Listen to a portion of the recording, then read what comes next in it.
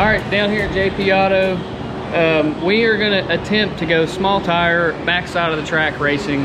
Never done it before, we're gonna give it a shot. I'm a total noob. So if I mess this up, you know, roast me in the comments, but you gotta try one of these days. So we've got the big tires on the car, gonna lift it up and put those little guys up there on the back, 28-10-5s.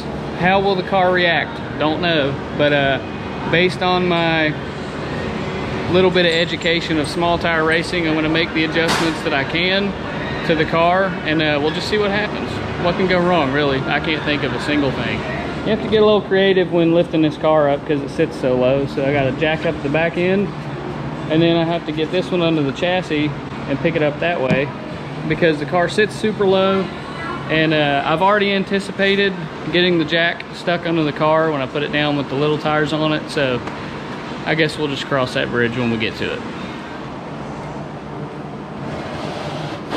All right, Sevy, you want to, or Silas, you want to roll this over there? I want to roll it. You can both roll it. Where? Just over there, and then get me the smaller one and bring it over here. I want to do this. Yeah, go around that. Okay. Just don't bump it against the car, please. You can do it. There's a bump.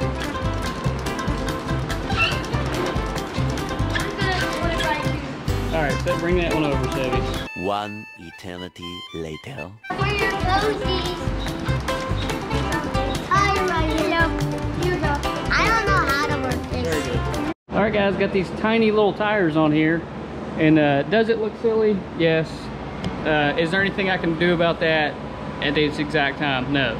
Moment of truth, when I put the jack down, am I gonna be able to get it out past the wheelie bars? My guess is probably not. I'll have to get creative, but let's try it.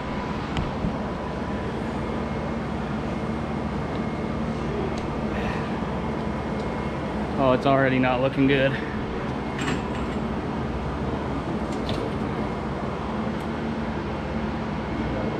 Oh no, we're on the bars.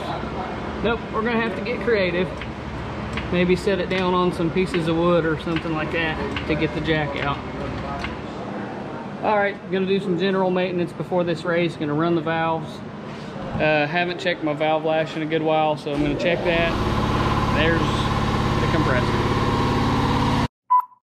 All right, let me give you a little update before I go to time lapse of me wearing myself out doing this. We do have a little button to push to run the valves and turn the motor over. However, the two little bolts on the starter are so close together, they're always touching each other, and then the motor just wants to run away. It scares me every time. So I always just do it the Rocky Balboa way and just do the old ratchet on the crank.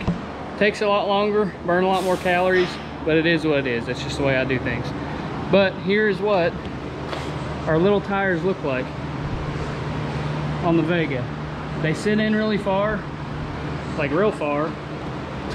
I'd say that's a good 5 inches, 4.5, 5 inches inside the wheel well. Everything will be fine. Like I said, what can go wrong? But it doesn't look too bad.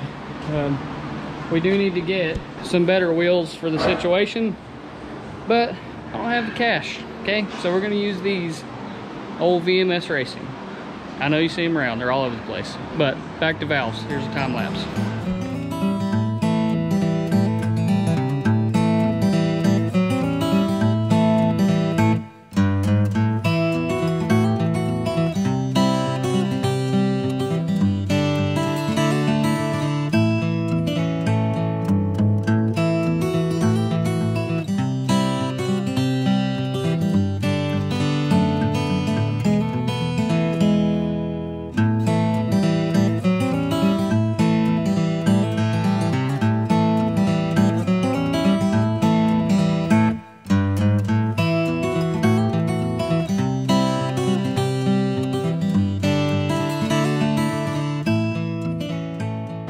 Have I mentioned this thing has like really high compression, like 15-to-1 or something compression? So I'm getting good workout in at least. I'm sweating, it's warm.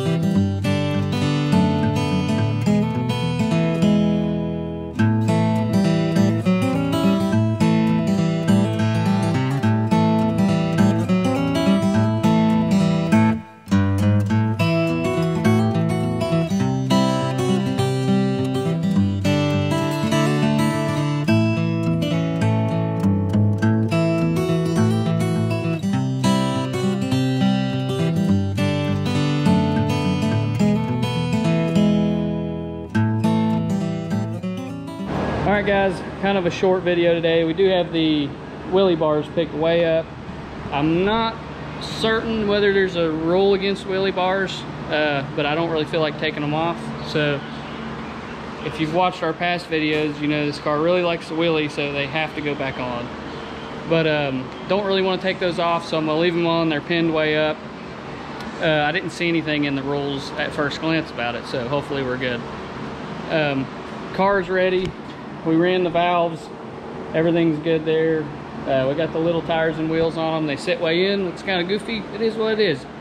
In case you guys didn't know, the Barn Find 5000 is a race that we are hosting here at Mountain State UTV. The race is at 52 Dragway in Fort Gay, West Virginia. I'll throw up the address. This is a race where you find a car that's in the weeds, a barn, whatever it may be. You get it running, do as minimal as possible to it to get it driving down the road, and then we race them down the track. I have Pearl 1980 Cutlass out there, came out of the junkyard, and then I have another 1977 Buick station wagon. It's awesome. It's huge and brown, and I believe we're going to call it Root Beer. So both of those cars are ready for the race. We got all kinds of other cars. I might throw some pictures up here of people that are showing up. So really excited about that, and we need you guys to show up and support it. So be there July 29th. Rain's in the forecast tomorrow, but we're going to prep as if it's not. Hopefully it doesn't rain, because I really want to get this done. I want to get on small tires and no prep, and want to get this started. So thank you guys so much for watching. Sorry for the short video, but we'll see you guys soon.